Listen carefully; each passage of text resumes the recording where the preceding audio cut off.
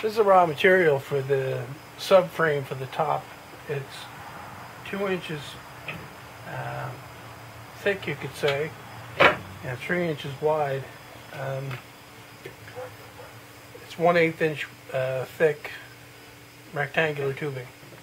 The longer members of the subframe will be 34 inches long, so I'm getting ready to cut those out of this piece. The ends, I want to make the ends mitered.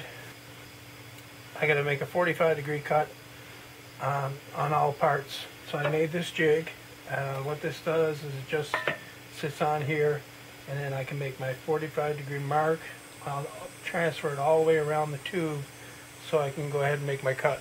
I'm going to be making the cut freehand with a grinder, mini grinder, and a zip cut blade. Just cut through.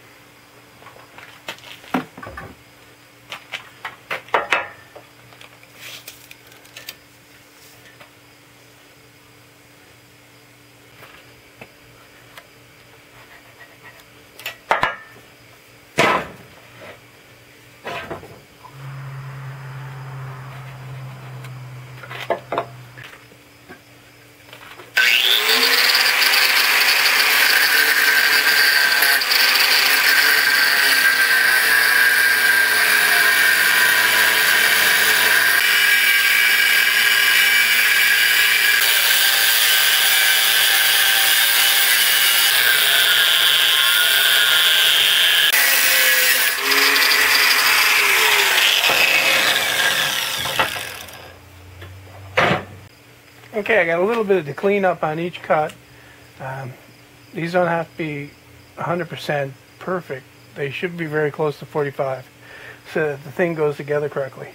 So I'll just grind these off.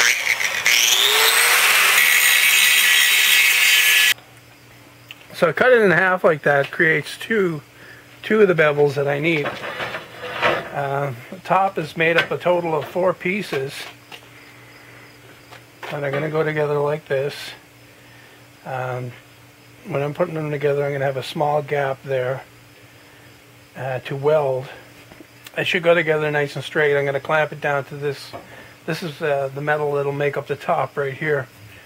And I'm going to shim this up nice and flat and level, and I'm going to clamp these members down to it and weld it up from there. Okay. Both of the longer members are cut. Now's the time to deburr this edge on all of them, and then compare the overall length of the two. If they're wildly different, then you'll have to grind some off to make them close. But these are these are pretty good. Next, I'll cut the 2 shorter pieces for the sides. Okay, that's all 4 members cut. The shorter ones for the ends and the longer ones for the front and back. Talk again a little bit about this marking gauge. It's just 3/4 inch plywood. This piece is the same width as the tubing overall. This part is the same width as this. It really doesn't matter. I glued and nailed it together, and then I cut these angles, which are 45 degrees, miter saw. There are other ways to cut this. You can get a portable bandsaw type deal, or a metal cutting bandsaw that will make these cuts. There's also a metal cutting chop saw with either a abrasive blade or a tungsten carbide blade. Those ways are probably the best and most accurate. I did it this way basically because that's pretty much how I do everything. Another thing is to demonstrate that you don't need these big fancy tools to do some of this stuff. All you need to do is go about it in the correct way, and you'll get it done. Next step is to line it up on the top here and shim that up nice and level so that the frame goes together straight, and then clamp it down, and then I can tack weld all the corners, get it ready for the finish welds. Okay, I've got it set up squared off here. I've got my plate, which is a 1/4 inch steel plate, leveled up. I shouldn't say level because it's not actually level, it's flat. I got shims added to this end over here to make sure that it's actually flat. What I'm going to do is I'm going to tack the corners here, move it around, tack that corner, work my way around, just get the thing tacked to the point where I can start to finish welding.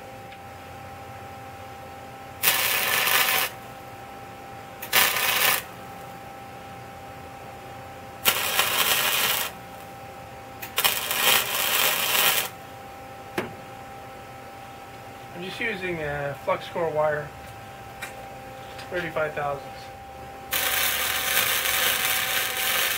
Alright, that's the subframe I'll tack together on this side anyway. I just got to flip it over and tack it on the other side. I'm going to take the time now to check it to make sure that it's still flat and square. My square on the inside here.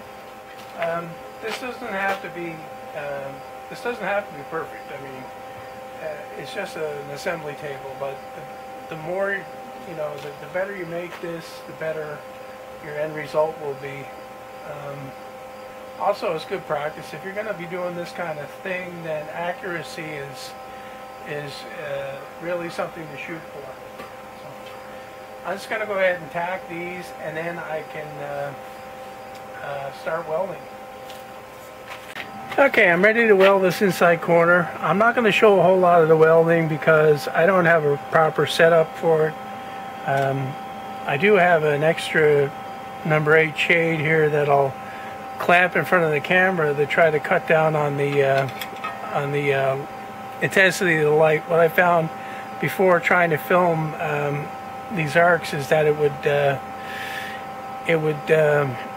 kill the sensor for a few seconds. I don't know if permanent damage is happening, but I'd rather not find out for sure. So I'm just going to weld this inside corner just to give you a look at how I do it. I'm not a welder. I can weld reasonably well, basically through practice and some training, but you're going to see better welding on well, just about anywhere. I just know that I can lay down a bead that's going to be strong, good penetration, and certainly not going to break afterwards. So I'll just attach this lens and we'll get going.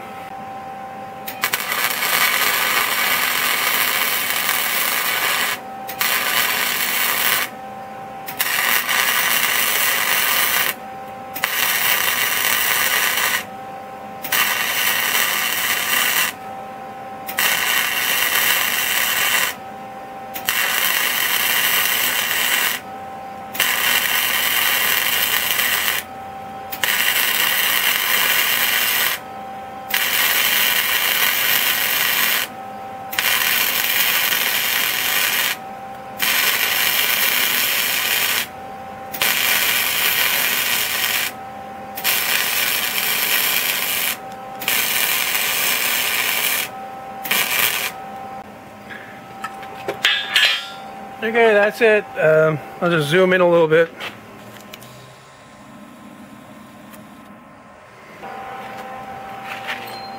Like I say, I'm not a welder, but I can do a reasonable job.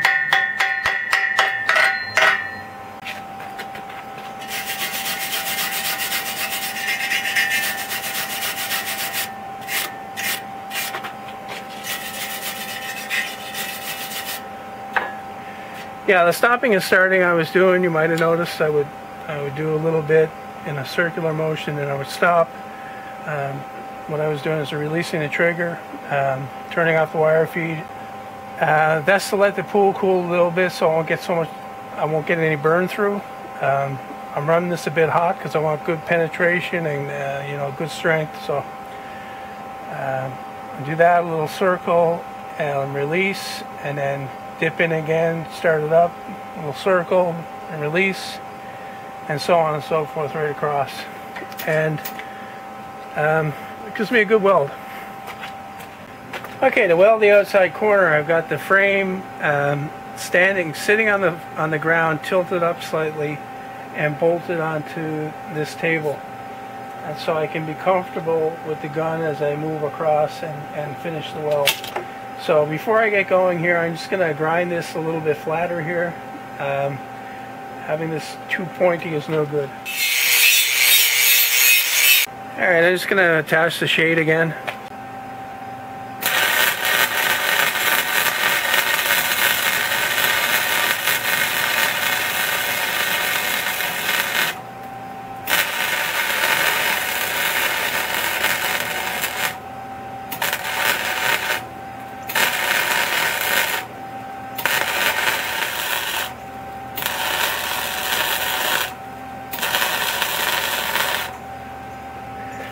Okay, this is it. Lost my ground about here and had to stop and reconnect it. So that's what that was. Now I'll let this cool a little bit and then I'll grind this off half decent smooth.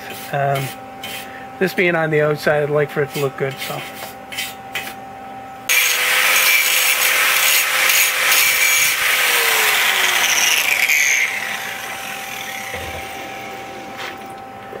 Okay, so that's basically it. Do the other 3 corners like that.